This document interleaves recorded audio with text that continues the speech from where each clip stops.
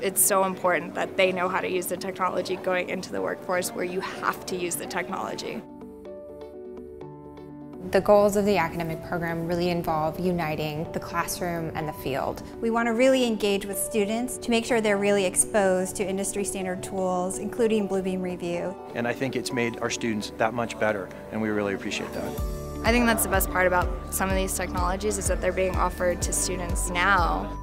We partner with universities, union training centers, high schools, and all sorts of educators and students. It was our students that came to us and said, hey, you guys need to adopt this software because they're using it in the field. Students that know Bluebeam and have used it in school or with projects are extremely valuable to us because they can be productive from the very first day they get on the job. We consider it a core tool for how we manage our construction projects. And if industry says it's good and they're using it, then we as educators should be bringing that into the classroom.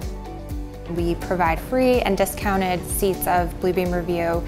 We also create mentorship programs. We have events like Bluebeam Intern Day. I had no idea all the things that you could do with Bluebeam. Even though we're students from different schools and different companies, it just shows that it really does span the industry. And now I'm going to bring that back to my office and hopefully share it with the people that I work with.